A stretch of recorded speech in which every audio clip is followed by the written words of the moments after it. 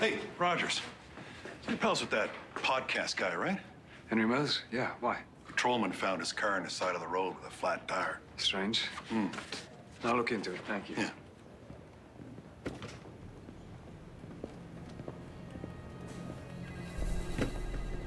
What did you get at? I need to talk to Weaver.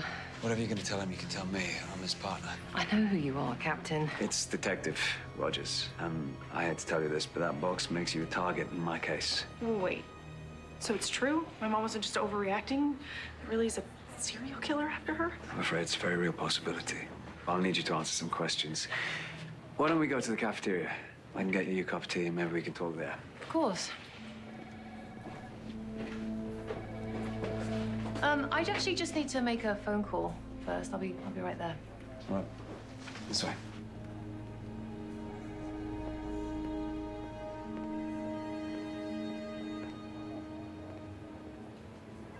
Kelly, to what do I owe this displeasure?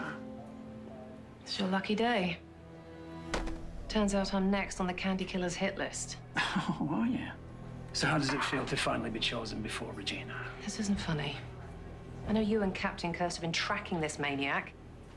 Do you know who he is? Well, Hyperion Heights, no, but we do know how he was in the old country. Hansel. Hansel. Should have known this wasn't just a witch thing.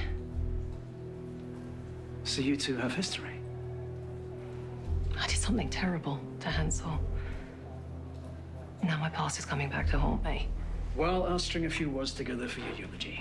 Look, I know I deserve what's coming to me, okay? But my daughter doesn't. I need your help. And why would I help you? You can't just let me die.